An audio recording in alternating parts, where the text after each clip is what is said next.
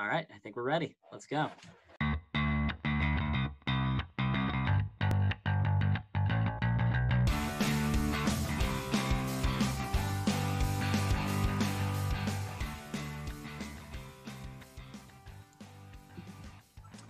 Hello, everyone, and welcome to the show. My name is Cris Alaimo. And I'm Ben Gassaway. Together, we are the Amateur Investors. This podcast is our open source journal of everything we learn about investing and wealth management. We're here to explore the key concepts, market dynamics, and investing strategies that will assist you on the path toward financial independence and financial literacy. Our mission is to build us up from amateurs to experts. All suggestions are our own, and we recommend that you do your own research before taking any investment advice. See you in this week's episode. We hope you enjoy it. Hey everyone, welcome back to another episode of the Amateur Investors. This week I will be talking to Cris Reed from the Level Up Experience. Before I get into Chris's background, I just want a quick shout out to our sponsor. We're sponsored by Coinbeast Media. You can find them at coinbeast.com. They have a wealth of all things Bitcoin on their website, from articles and links from where to buy Bitcoin, what are the best hot and cold wallets, what are for self-custodying your Bitcoin, the potential risks of Bitcoin, and much more. It has been a pleasure partnering with them, and we really look forward to bringing about an episode a month with in partnership with a lot of their pros for the next couple months. So please check out latest episode with Adam O, aka Denver Bitcoin, about Bitcoin mining. That was episode 41. So this is episode 43. So just check back 2 episodes. It was a great episode with Ben and I and Adam. All right, so we were on Chris's show, The Level Up Experience, back in the middle of June. We highly recommend you go back and check it out. Chris, do you know when that came out? I know that came out a couple days later after we were on.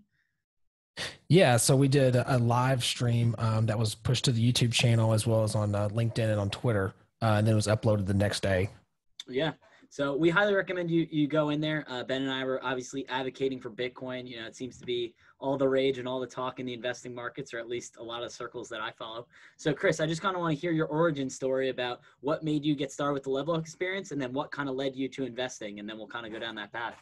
Yeah, I got to go back to when I was 18 or 19 years old. My stepfather tells me you need to go open up a Roth IRA, and I'm like, what is that? You know, so I'm kind of dating myself here, but this is like 2005, 2004, 2005.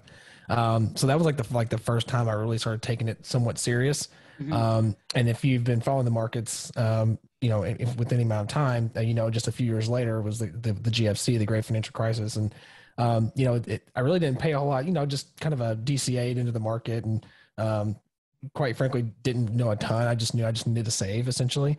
Not really sure why. We can get into that a little bit later. But then 08 hit, and then you really started paying attention when your retirement was down by 50%. You know, and you're like, okay, I got to really kind of figure out what's going on here. And just starting to learn more. So I think that's what 2008 taught a lot of people.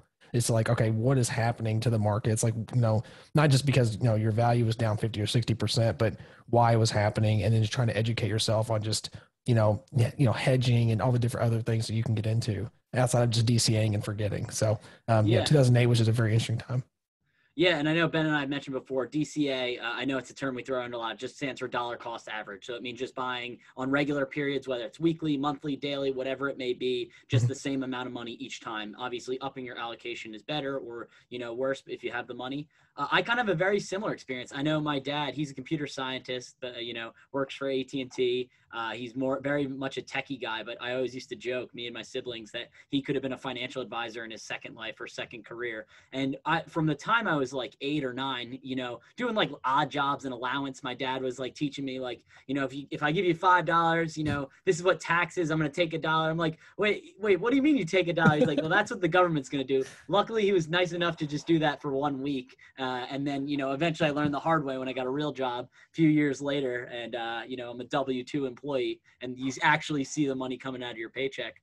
But going along with that, I know when I was like 12 years old, he's like, oh, tell me about Roth IRAs and 401ks. And if you get 10% return or 8% return averaging, this is how long it takes to double your money and all that. And, you know, I guess what ultimately led to me becoming really interested in investing once I got right out of college, you're like, I'm making more money than I've ever made before. Like, how do I put this money to use? And it's even something my dad noted, which I didn't really remember, but once I started doing this podcast, he's like, I used to go to Boy Scout camp. And part of it was they would give you an allotment of like $50 for the week. And we were at a Boy Scout camp that was, you go to the camp, you know, you do many activities and all that. And every day you get about $7 or $8, and you could go to the shop or the, you know, the local shop on site and buy stuff, whether it's candy, soda, whatever you want. And I said to my dad, is like, if I don't use any of this, can I keep it? My dad's like, absolutely. And he was kind of like, it almost like he saw in real time the marshmallow experiment, you know, with the little kid, like they leave one marshmallow and the scientist says, if I come back in 15 minutes and you haven't eaten it, I'll give you another one. And my dad said he knew from a very early age that I kind of like grasped that concept because I would never spend it. So I went to summer camp from like time of like 11 to 16. And he said every summer I didn't spend a single dime of it. And ultimately I ended up taking that and then buying other things or doing other things. Had I known, I wish I opened up a Roth IRA or 401k or done something to actually invest that money. Like Warren Buffett's quote, like, why'd you start investing at 11? He's like, because I didn't learn about it till at 10 or whatever. Exactly. So, I mean, that's probably the first time that I really started taking it serious, and then started asking, you know, just general questions about the market. And then, you know, 2009, 2010, that's when I started, I graduated college, was in exercise science. I've wrestled in high school, coached for a decade. So many wrestlers out there, MMA people, shout out to everybody. I know it's obviously MMA's exploded the last few years. So that's been awesome to see the last, you know, 5 or 10 years. But then it's kind of transitioned into, just again, asking more deeper questions about the market. I still continue to kind of dollar cost average over the years. And then I think 2015, I read Rich Dad Poor Dad by Robert Kiyosaki, obviously yes, a monster book. So I think it's a cornerstone for a lot of people just in the investing space. And it started to answer the questions of like, why am I investing? Like the why of it. It is about the 8% a year and everything else. And like, we need, like, you know, people tell you that you need to invest, and like, but why did my stepfather tell me that I needed to invest? Like, what's the need of it? So like, and just flipping it upside down for me in the quadrants that he did, 2015, that was a really important time, I think, just going through that book. Yeah, I read that much later. I know probably 2019 or 2020. I think 2020 during the pandemic, I really hunkered down with reading. You can see a lot of the books that I got here that I completed. And, you know, I just kind of, that you were not going out to bars, not going places. So I kind of hunkered down and did a lot of reading. And I definitely advise that for anyone. I know it's funny when you're reading things, a lot of times it's dated by comparison to the internet where it's instantaneous and you have more data. But a lot of the concepts are what I really recommend in a lot of the books that you see.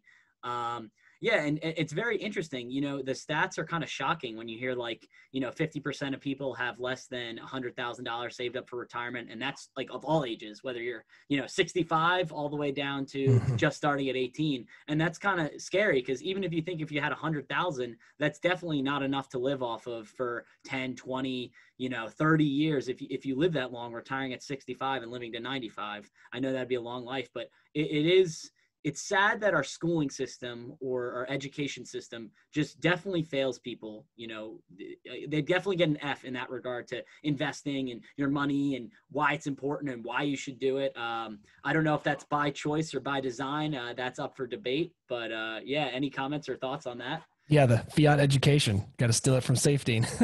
Yeah, definitely. So obviously safety of the moves. If you haven't read the Bitcoin Standard, that's obviously a go-to. We talked about it on the podcast a couple months ago, obviously, but a cornerstone for any Bitcoiner to kind of go down their journey. That's a top 5 read, probably, I would say. Yeah. But yeah, I probably steal a lot of stuff from safety and all this stuff, and like, you know, this fiat standard book coming out and things like that. But yeah, you're mentioning like the fiat education, and I do think it's on purpose, just like Robert talks about in his books. You know, that they want to educate you in a way that you get on that hamster wheel. You know, they spin the hamster wheel, the fiat system spins the wheel, and they want to slam you on that wheel. So you run as fast as you can and become a product of the system, essentially. And, you know, obviously Bitcoin is like the antithesis of that.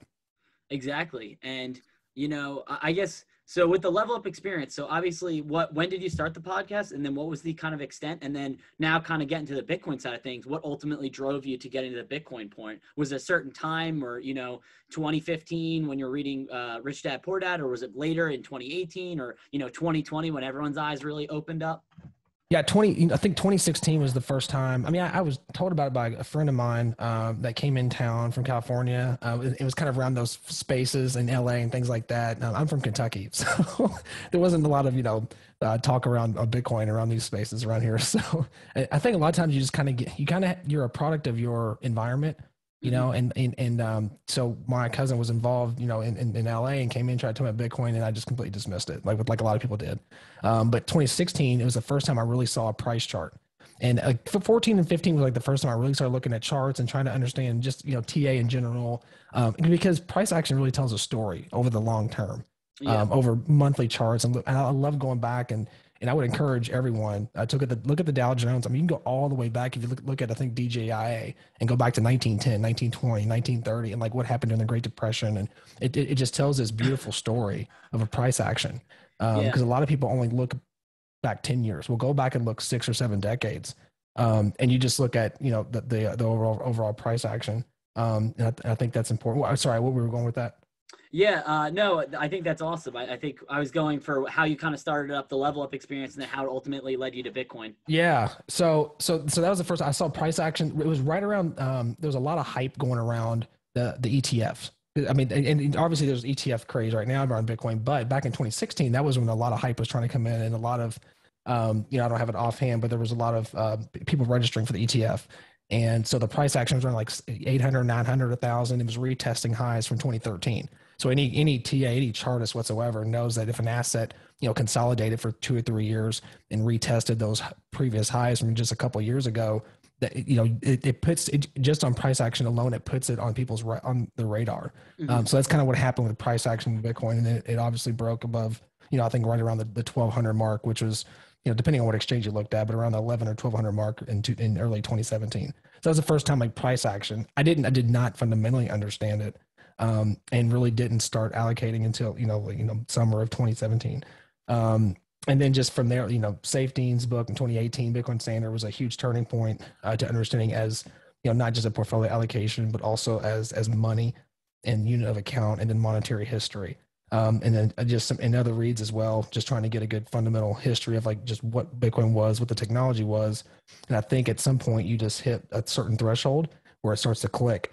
And, you know, a lot of people say it on Twitter or wherever you go for your social media, but like you can't unsee it. And then at that point, you see an entirely new system compared to the fiat system like you mentioned earlier. So that, and I've also got, you know, other interests as well in tech in general. My brother is a top Smash Brothers Melee player in the world. You told me that in our live show. That's awesome. Yeah, so like he's been around esports for many, many years, probably, you know, competing competitively, probably about 7 or 8 years. So actually he was my first guest on my show in 2019. So it was like this mix of esports, gaming, tech, startups. Been involved in several startups myself over the years. And so just kind of putting it all together. And I guess one other thing on, you know, on Bitcoin, I was like almost, you know, Bitcoin anon in a sense, in a way. Like it wasn't so much on his forefront talking about it a ton in 2019. But I felt like this thing after 2020 happened and we saw all the money printing happening, you know, and I think we talked about this in the podcast, but I always forget his last name, you know, but the guy that says we can print as much as we want. Oh, yeah. Kahari or something. Kahari, yeah, I always forget his last name. Kashikari or something like that. Yeah, Kashikari, whatever. And, you know, I just feel like when he said that, you know, it really just, it resonated with me and it really just shot through me because it was basically saying, you know, we don't care. We're going to do whatever we want. We're going to hurt as many people as we want. We're going to destroy the money of people however we want to, you know, however we please. And so, like, I don't know if I feel like there was like a moment, it's like, I have to talk about it. Like, and I'm just a pleb. Like I'm just Bitcoin a guy with a podcast that talk about Bitcoin. Like I just enjoy it. Like, you know, but for me, it was like, you feel like at a certain point, man, you have conversations around it because so many people that you care about or people around you just don't understand it. Yeah. And they're trained to not understand it. Like we mentioned earlier, going back to Rich Dad Poor Dad, and just being on the hamster wheel. They want you on the wheel. They don't want you to think about why you're running on the wheel. And so I think Bitcoin's part of that because you have to understand monetary history and money in general and what money is to understand Bitcoin. Yeah, I completely agree. I think you hit on a lot of really good points there. I was very fortunate that I have a similar story to you. In 2017, I had a friend from college or an acquaintance from college that was like, we should all buy this, you know, we'll get rich, blah, blah, blah. And we kind of saw it. I'm like, no, this is like a Ponzi scheme. I literally said, like, this is tulip mania. I'm not doing this. We saw it go up to, you know, 19K or just under 20K and then crash. I was like, oh, I was right. And then, you know, lo and behold, a few years later when 2020 occurred, I actually, I joke that I bought 2 days after Michael Saylor did. He made the announcement in August, but he said he bought like the day before the Bitcoin conference in 2021 or 2020. He bought like June 3rd, and I bought like June 5th or 6th. I actually looked at my receipt. So I just passed my 1-year Bitcoin anniversary of having it not too long ago. But, you know, there's a lot to learn, and I think like I can say now, especially, you know, 12 years from its inception, that I've been very lucky of how much content that's out there right now, whether it's YouTube's, podcasts, Bitcoin, Twitter, whatever it may be. And I definitely go back to what you're saying, like the beauty of the internet is kind of like you can make your own circle of people. I know there's that one person that's like, show me your friends and I'll show you your future. In a weird way, like even if you're friends at home or your family at home, you can have a family or friends like on the internet that help increase your knowledge or wealth of knowledge, basically. I think also going back to the point of money, Michael Saylor, I know he's trying to do, you know, the world's greatest sales pitch for why you should buy Bitcoin, why corporations should do it. I know he owns like SaylorEducation.org or SaylorAcademy.org and Hope.com and all those different things. I think the coolest thing that I saw probably in the tail end of last year is when he did the S&P 500 and he literally put the unit of his account instead of USD or any type of currency, he put it in Bitcoin. And the best companies in the world, you think of Apple, Amazon, Google, Facebook, Twitter, whatever it may be. And these companies are severely underperforming Bitcoin relative to it. And you could put it in any time frame too, like, you know, in the last 5 years, in the last 4 years, last 3 years, whatever it may be. And Bitcoin's just like crushing them. Yeah, I guess there's some gaps if you want to take some nuance in like 2017 to 2018 or 2013 to 2014. But like when you look at it, like in any time frame, if you want to put from here to here, most likely Bitcoin was destroying any of the best companies in the world. And I know there's lots of talk of Kathy Wood. I really respect her. She said in the S&P 500, there's a bunch of companies that are like zombie companies. You know, they're burdened with debt and like they're just scraping by, but because of money printing, they're able to basically just keep up with their debt obligations because of that. And I think that's something that people, hitting on your last point, the Federal Reserve, like the reason they hurt so many people and people don't realize it, like the money printing only benefits the people with the assets. And like, yeah, I guess you and I can look and say, we own Bitcoin, we own stocks, we own a house, whatever it may be, the assets we have, they are appreciating. But when you think about it, even though it affects us and helps us, it much greatlier helps. You know, Jeff Bezos made like $71 billion in a year where the economy was locked down. Granted, I know everyone was using Amazon because they were at home, but like the money printing definitely pushed that much further in terms of the stock price appreciation and his net worth and his wealth. Yeah, and so that's that. So the macro for me is doing two things basically. I think the only two things that will keep up with monetary inflation or asset inflation, because we all know CPI is a joke and CPI is not 3.4%. Even though it's like a decade high or whatever, we know that doesn't exist. Let's say asset inflation is 20%, 25% plus, and that's going to continue because the money printing has to continue.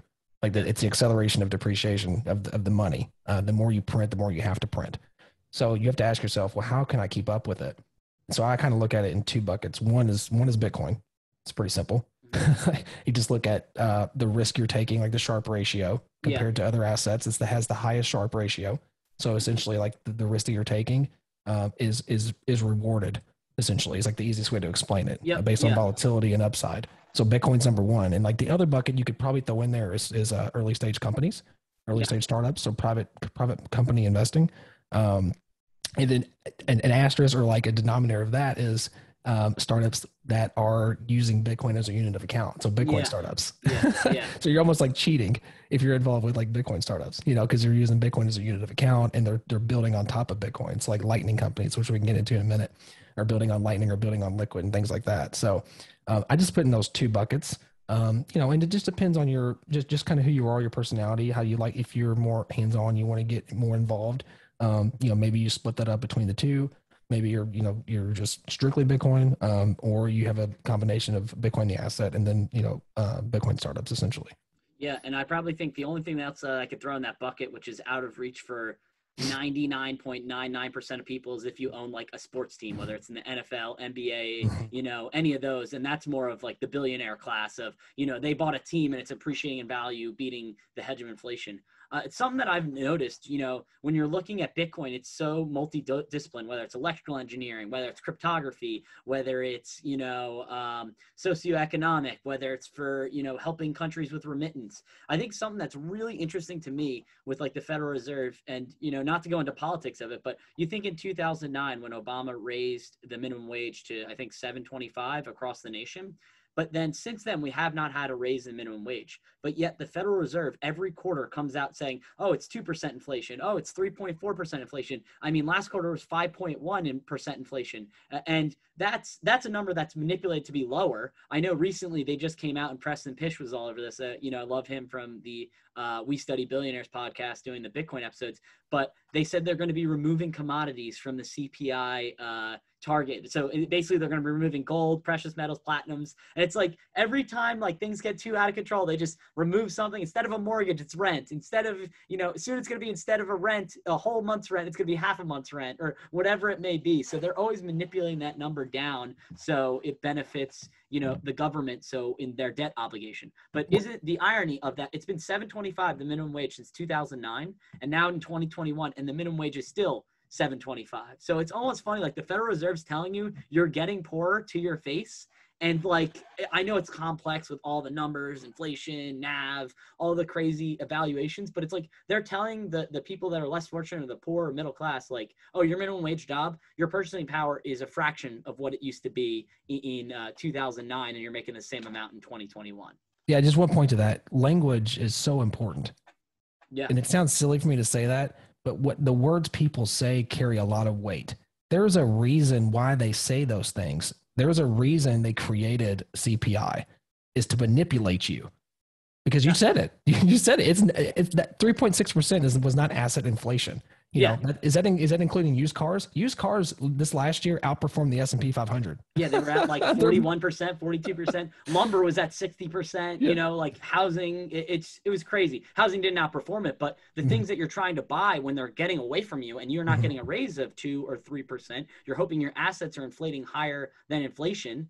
And I know Michael Saylor, he even talks about like, what's your inflation? And he always uses the number 37. And I was like, I can't figure out what that is. And then I'm like, oh, duh, it's the amount that the S&P 500 went up. It went up 37%. So if you're constantly buying or dollar cost averaging through a 401k, through a brokerage account, whatever it may be, it got 37% more expensive to buy the top 500 companies in the United States. And he makes a great point. Like, you're basically getting priced out of that as much as a house and all that. And then he's like, yeah, if you're taking away the risk factor, or if you're basically doing, what's it called?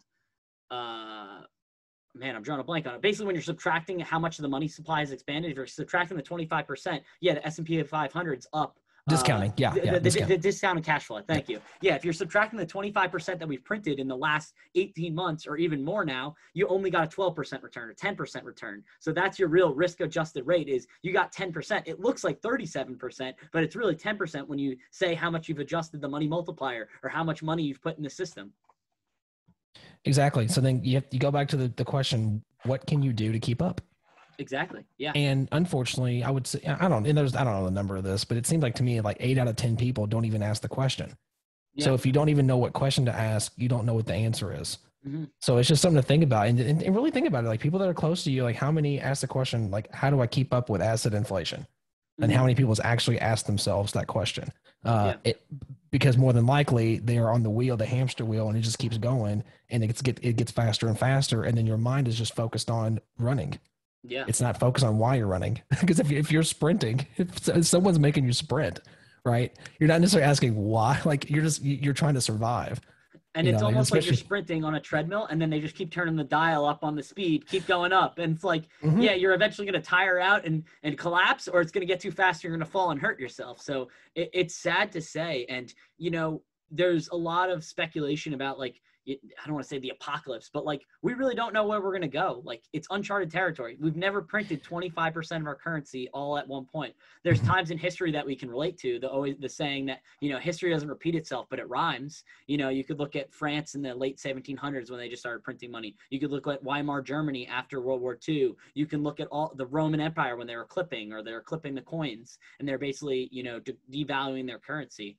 So I really don't know what's going to happen. I guess the one thing I can guarantee strategy is they're going to keep printing money and they're going to keep speeding up, and that there's going to be more civil unrest. And I hate saying that because people are going to die, companies are going to die, like businesses are going to be destroyed. People are going to get hurt. And what comes out the other side, you hope, is a stronger, better society, but it's only going to get worse before it gets better. And I hate saying that, but I know it to be true. A good read right now. I think everyone should. It's a very dense read, and I'm definitely not the best resource or source to kind of go through all, the entire subject line of everything for it. But When Money Dies is a phenomenal listen. I'm gonna have to listen to it probably 7 times before I can really talk about it coherently.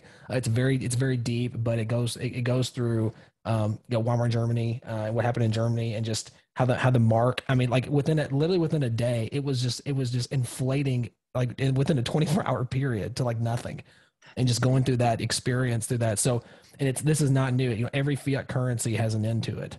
Yeah. And we don't know, like you said it great. Like we don't know when that's going to be, but I do think taking steps to hedge, at least at a minimum, hedging yourself, is something that's really important. And I always talk about we talk about this too, like the progression of understanding Bitcoin and like the actions you take with it is typically like 3 steps. So the first step is hedging.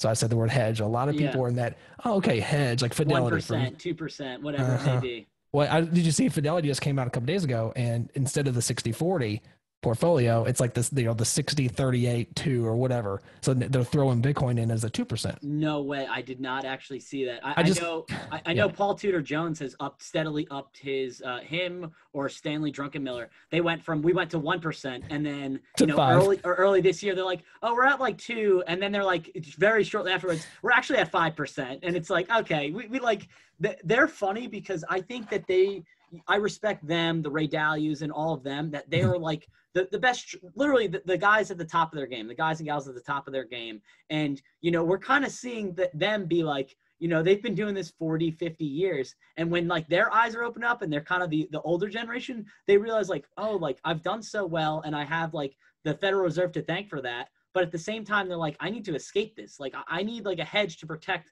all the money that I've accumulated or the assets I've accumulated over time. Yeah, like Ray Dalio says, cash is trash. Yeah, and he's got action behind his words.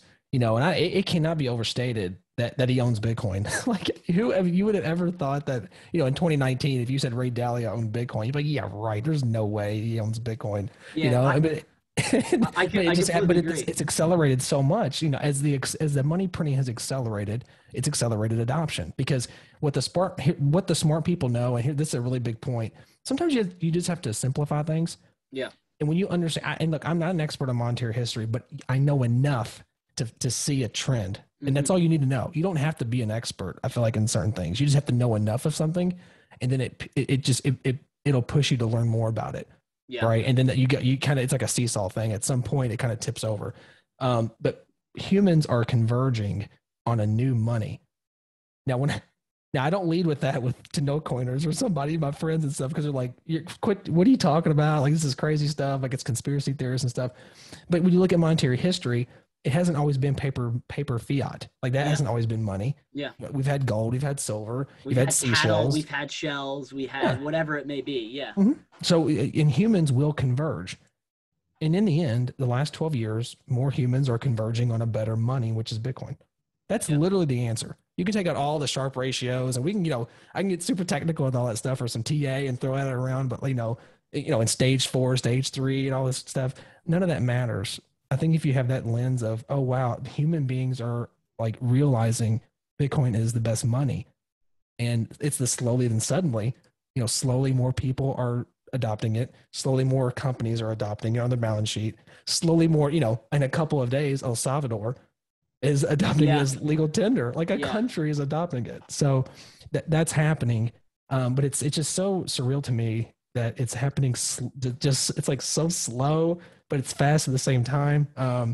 This time last year was at 9K, 11K, if that, or what? I think it was probably 11K. So it's like, now we're at 48K right now, or 49K. I look at it too much, but if you think of that, it's like 4.5 times increase, 4.8 times increase. That's absurd. That's 480%, whatever it may be.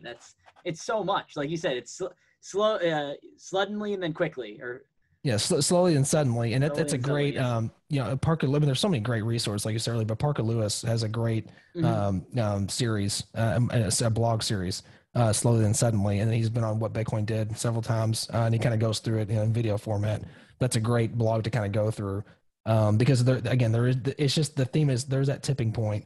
Humans are converging on a better money, um, and once I mean, just think about it. If you find a better money, are you going to want to give it away?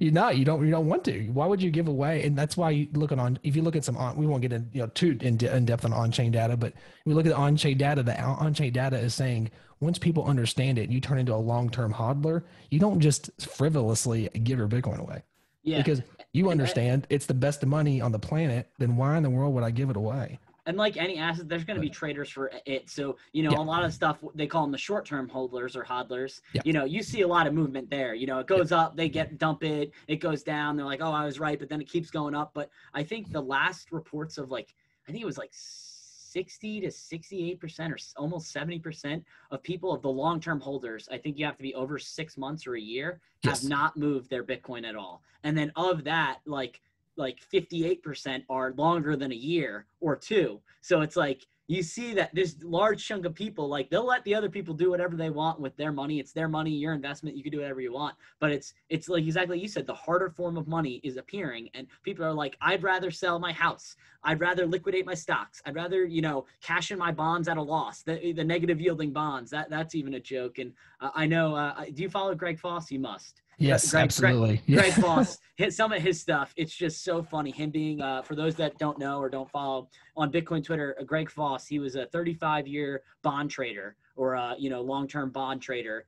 And basically he's seen like in his market, the stock market is kind of dictated by the bond market. It's the debt markets and the credit markets. So the debt market, basically, when you see it moving, that's normally makes the assumption that the stock market will follow or the housing market will follow. And he basically sees that when, of $126 trillion of global bonds or corporate government bonds and all that, he sees 18 trillion of it is negative yielding, meaning that if you hold it to completion, whether it's 10 years, I'm going to loan Chris $100, and at the end of it, he only has to give me $98. And then on top of that, that's $98 that he gives back on top of the fact that we're inflating the money supply. So not only is the $98 negative, it's less with inflation, it's even lower than that in terms of purchasing power. So it's crazy. Exactly. And you just said, I mean, there's almost 20 trillion with a T. Yeah. And that bad debt, essentially, well, how Greg Foss talks about it, just toxic debt just sitting there, 20 trillion.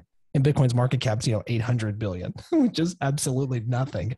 Yeah. So that's why, and it's, I love it. He says it's very, because I mentioned earlier, the language is very important for like the way you say things, to simplify things. And just so many people have their own way of saying it. That's why I think listening to podcasts are important, because you might hear something like 7 times from some people, but like the 7th time you heard from someone else, they'll say it in a different way, and like, Greg said, there's a rounding error with Bitcoin.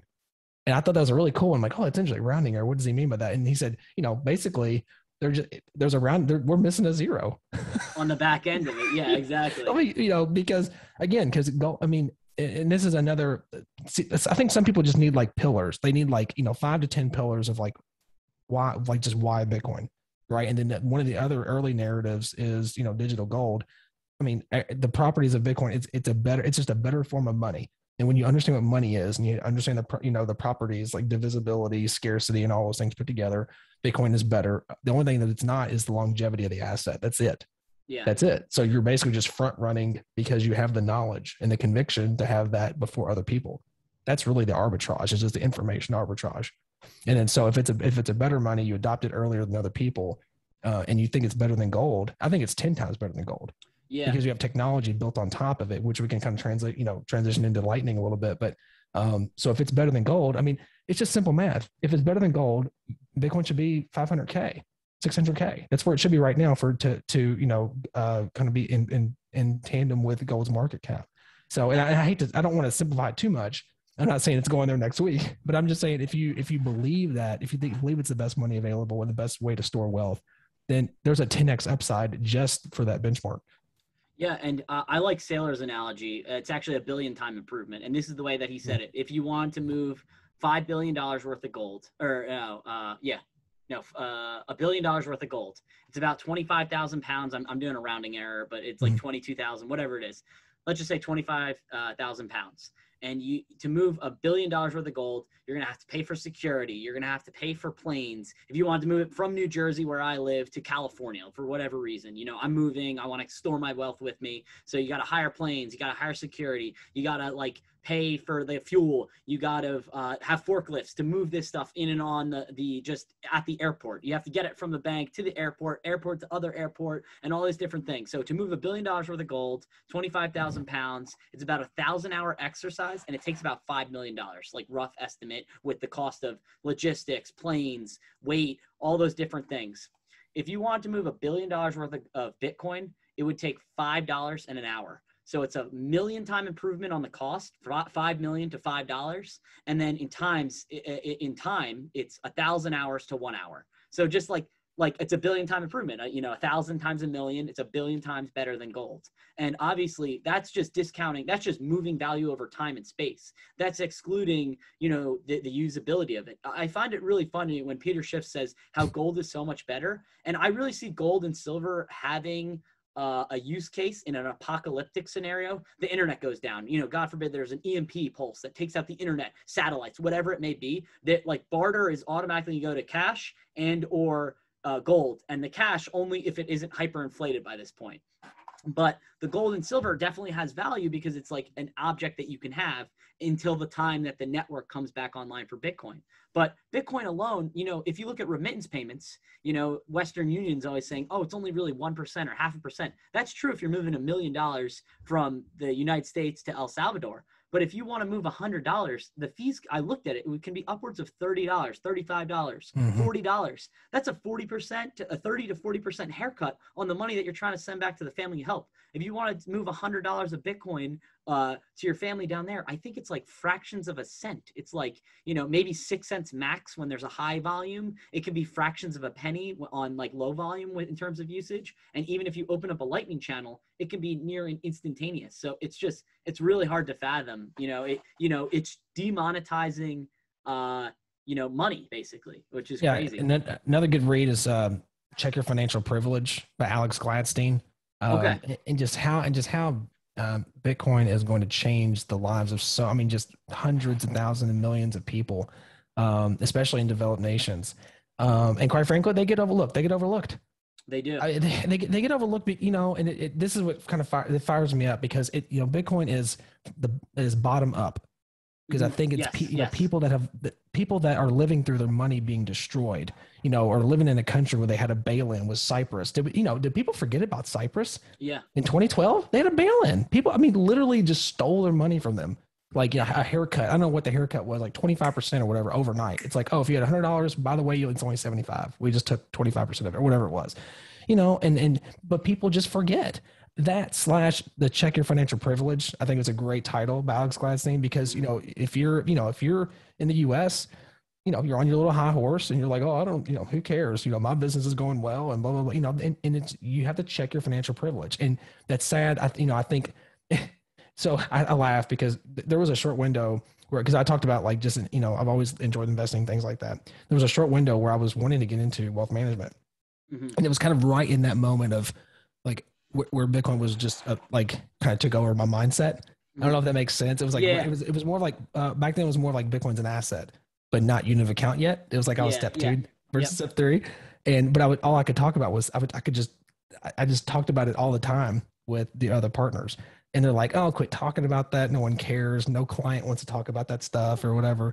Because I got my Series 65 as well for those that are in the space or know that. So for investment advisory, but then we went to a conference. Very long story short, it's a good story, but went to a conference and I was talking about Bitcoin to everybody, and they're just like, quit talking about that. No one cares about it, and they're all 60 plus, the 55 plus. They've got AUM, 500 million AUM, whatever. All this, just hundreds of advisors there, and they're just writing off. Well, here comes day 2, and guess who was there day 2? ARK Investment. No way. So ARK was there, and this was 2019, and they did a beautiful presentation on 2 things. They did it on Bitcoin for about 20 minutes, and they did it on Tesla. in 2019. That's basically crazy. And they well, because what they were doing, they were pushing their funds. Yeah. This is when they were really pushing ARKK and some of the ETFs and some of the and funds. then Kathy Wood went on the best tear of like 2019 to 2020 and 2021. It was just funny because all the people I was talking Bitcoin. See, Bitcoin was at like 8K or so. You know, it was in that sideways motion. No one cared. It was dying or whatever. And you know, but then here comes. They did a beautiful job just presenting the fund and you know what was inside the active ETF, whatever. And they're talking about GBTC because that's what the exposure was with the GBTC inside the fund. And then after I'm like, what do y'all think now? And they just kind of laughed. And then a few of them actually put in their model portfolios after their presentation. Did they get any phone calls saying thanks in this year or last year? I have from that same. Yeah, they actually had a client have a few questions that I talked to kind of he just had some general questions about some things and I'm not actively advising or anything, but you know they had some questions of just because they couldn't answer it. And here, you know, you are a wealth manager and you can't answer a question. You can't spend 2 sentences talking about Bitcoin because you don't care enough. Yeah. You should care enough. If you're a wealth manager, you better be able to have 3-sentence conversation with someone. But most of them don't because they're arrogant. Yeah, I went through this. Like they're arrogant. They don't want to put in the time. They don't want to learn about it because it completely changes their business and they have to learn something else. Yeah. They'd rather stick their clients in bonds and their old models because they don't do any work. The way that I look at this right now is it's literally the second coming of the internet. And it's like hard to fathom, you know, people are laughing. And I love the clips of like NBC or CNN or whatever it is. And the newscasters are like, oh, there's a thing. What's that A with the circle? Is that an at? You know, no, this internet thing, it's like in 1993 and they're like, what's the internet? Like, no, this isn't going to help business. And now it's like not even 30 years later. And it's like, if you don't have an internet business, like, I don't know how you make money. You know what I mean? Even if you're a retail store, even if you're whatever business, like you've got to have a social media aspect and a website. And that's like that you're behind. That's just the basis. So it's funny. Yeah, but, and this is related, but not related at the same time. But like with Facebook, I was in college. I was a freshman when Facebook came out. It was called The Facebook. And you had to have I'll never forget, you had to have an .edu email. You had to have an email with the school to be on The Facebook or whatever. I'll never forget that. Like 2005. I've been through this. I've been through Twitter. So if you've just paid attention, you didn't even have to be, you know, investors, you know, in like, you know, a seed stage company that, you know, you didn't have to be Peter Thiel or anything like that to know, you look back because you were probably a consumer of those things, you know? And then, so if you just look at that, it's the same thing. It's the same thing happening over and over and over again. And here we are, but this transition is the biggest transition that we've ever seen for hundreds and hundreds of years because we're going from one money to the next. And another law to look up, I always try to mention this, Thayer's law. Thayer's law is really interesting. I was going to mention it earlier and I got sidetracked a little bit, but Thayer's law is the good money, the best money available is pushing out the bad money. Mm-hmm. And that's exactly what's happening because people are adopting good money. And what you're also seeing slowly is merchants, they're going to demand Bitcoin. They already are. They're saying we are accepting it. That's kind of the mantra of the last couple of years. But eventually they're going to say, look, we don't want your fiat. We want Bitcoin because that's the money. Yeah. And, you know, and that's that suddenly more and more merchants are going to say, look, all we take is Bitcoin. It's going to happen, you know? And so all that's really interesting, but Thayer's law is like a really interesting because there's Gresham law, which is kind of the opposite. But yeah, look up Thayer's law. I think it's something to really kind of understand a little bit. That's cool. I'll definitely check that out. Any other points you want to touch on before we start getting into the wrap up here? You know, one thing I wanted to say was, I think people discount using Bitcoin because it's one thing to know like the financial model of it, that, okay, it needs to be a part of a portfolio and like you understand Sharpe ratio and all that great stuff. But if you've never used it, yeah. And I'm just shocked.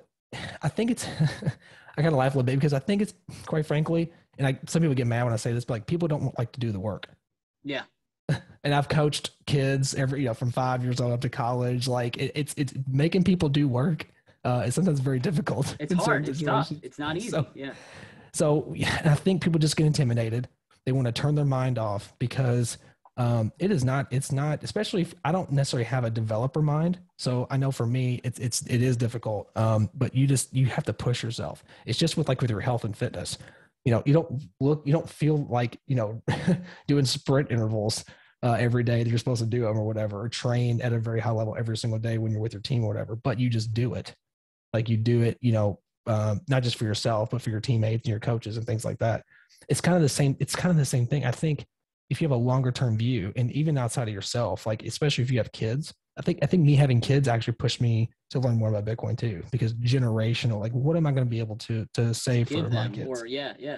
You know, and because that's important. I think maybe if it gives you a different perspective, because you're not you have a generational aspect to it. I don't know if that makes any sense. It does. And Bitcoin, it's for everyone. I know there's a recent quote that I heard that I had never heard. Bitcoin's for enemies, meaning it's like for everyone. And in this day and age, with everything being so politicized, like literally everything's a left and right issue. I hate to see that, because it's like, you don't realize this helps the left, the right, the center, the up, the down. It helps whatever, race, origin, creed, sex, whatever it may be. It helps everyone. And, I think you make a great point of, we are very fortunate in the United States, and even the G7 nations, England or the UK, the Germanys, the Chinas, the United States, and even China, you could say, under the regime that they live. But, we're very lucky being the biggest nations. But the Argentinas, the Venezuelas, the Cyprus, the Syrias, the Iran, the Afghanistan, like I can list a bunch of nations that are very unlucky or even Greece, just very unlucky in the way that their country's set up, in the way their GOP is set, or the GDP is set up. And, you see those countries adopting Bitcoin because it's lifting their people out of poverty. When you hear, like, people can't fathom that some people live in some of the poorer countries on $1 a day or less. Like, if I said I'm going to give you $1 an hour, that you'd be pissed in the United States. $1 a day. And I know with currencies, it's different what you can buy with that currency, but we are very privileged. And like you said, check your financial privilege, that, how lucky we are that the US dollar is the world reserve currency. I don't believe that is a good currency. It's collapsing. And even another good thing I heard, with El Salvador, the reason they're adopting it is they didn't get a bailout. The $1,200, the $600, all the stimulus money, or the $1,400 stimulus checks, like they got zero. They literally got zero, and their purchasing power got that much more deflated, because not only were they not getting money, they need US dollars because they're a dollarized country. So as the dollars were inflating, it cost them more money to buy the dollars that we were printing freely in the United States. And, we're really, not only did we impoverish our own people in the United States, we further pushed these other, less beneficial nations. So, like, you think of how bad our recession was in terms of, what the actual financial markets were saying, what actually was happening, in the world in the United States. Think of that, multiply that by 10, 5, however many times you want to do it. It was much worse in those countries. Yeah. And to wrap that up, it's just, Bitcoin's the way out. Yeah. And it's all, obviously it's kind of a meme-ish kind of thing to say, but it really is. And all the kind of the one-liners in Bitcoin mean a lot. They really do. Bitcoin fixes this and everything else, but all those it's just really important to understand that Bitcoin is a way out. It's an escape route. Like Alex Svetsky says it a lot. It really is. And it gives them another option, because otherwise they didn't have an option. Yeah, they just didn't have another option, but now there's a new money. There's a fairly new money. It's 12 years old, but there's a better money available to them that they can escape to. So and everyone's not going to rush to those doors immediately at the same time. It's just a realization, and it just takes time. It just takes time to adopt. Exactly. Exactly. But yeah. So I think that's a great point. Cris, thank you once again for coming on. I guess what are your goals and aspirations for the Level Up experience? You're going to kind of keep doing the Bitcoin thing, keep doing on that, and, trying to help people in any which way you can? Yeah. It's kind of interesting. It's kind of started when I started doing more on the Bitcoin content. Alex Svetsky was one of the first guests. We kind of went through Bitcoin as morality. Bitcoin help, checking your financial privilege, kind of thematic aspect of it. Bitcoin as the asset. But what I'm trying to shift into now is what's being built on top of Bitcoin. So I'm kind of bringing in gaming as well.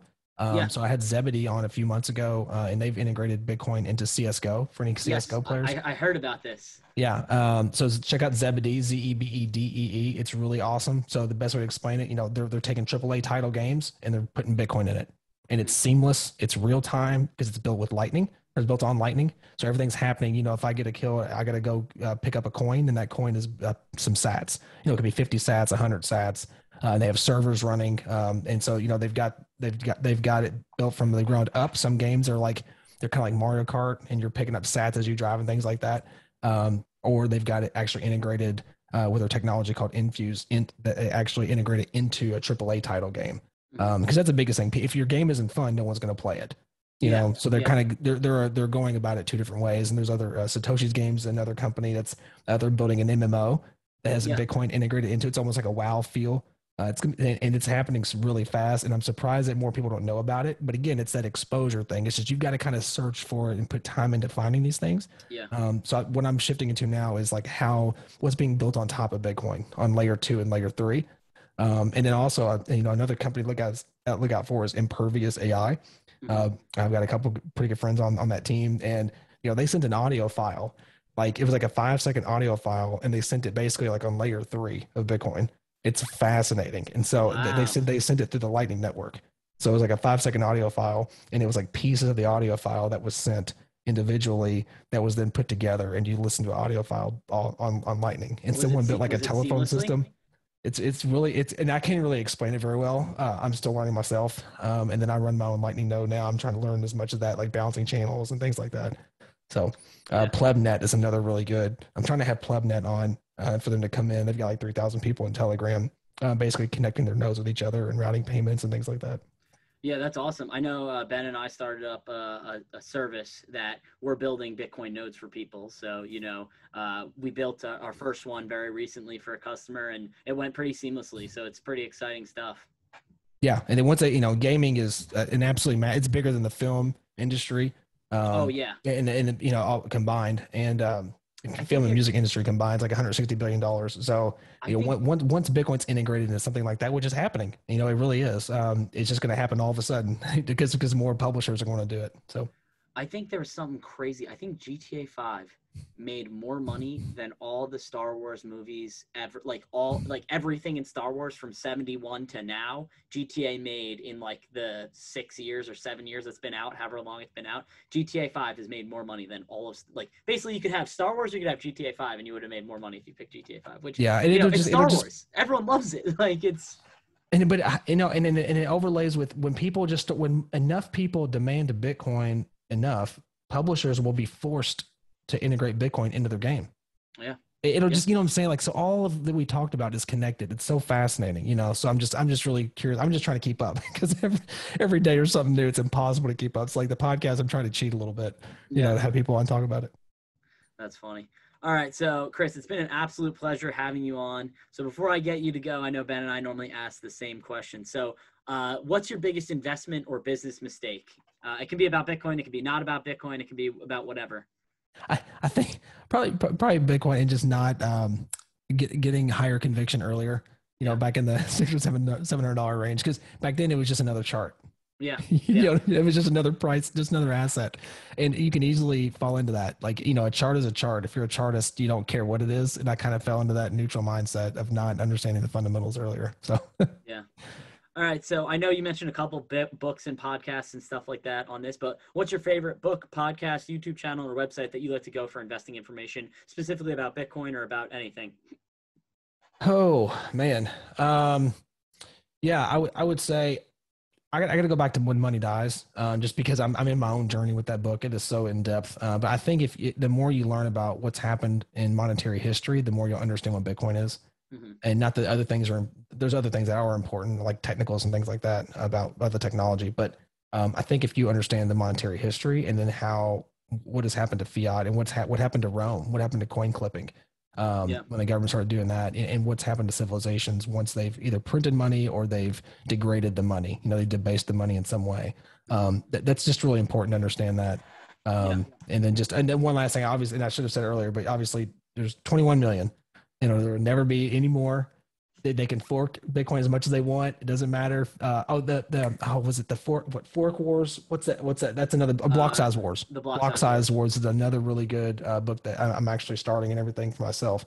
To kind of just understand those things, and then from there, really, I just want to encourage people to actually use it, like build a Lightning node. With the Umbral or my node or something, and just kind of get your hands dirty and kind of really understand the technology more. And I think it'll just give you more conviction. Definitely. Like I said, we offer the service. We can build nodes for the people that don't feel confident in doing themselves. So, Nice. Or we can help anyone, even if you don't want to go through us, we will gladly help anyone that wants to learn or wants help with building it. We'd love to do it, whether it's across Zoom or whatever.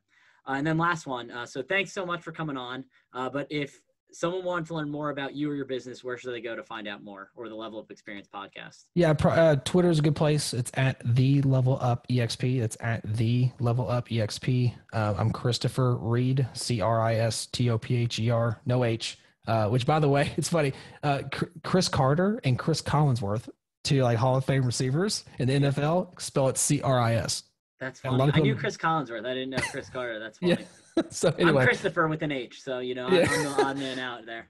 Yeah, I didn't make it to. I was not an NFL or wide receiver, so not close. So, but yeah, just a thought there, because a lot of people try to look at my name, they put the H in it. So yeah. So thanks, Chris, for coming on. Like you said, everyone, thanks for listening. You can obviously go to our website, Twitter, Facebook, Instagram, TikTok, you name it. Like I said, if you want to listen to or you want to purchase a Bitcoin Lightning node or a node, Ben and I are offering that service. So you can go to our website. It should be under Bitcoin nodes, or, the amateurinvestors.squarespace.com/services. So thanks, everyone. Have a good one. Talk to you later.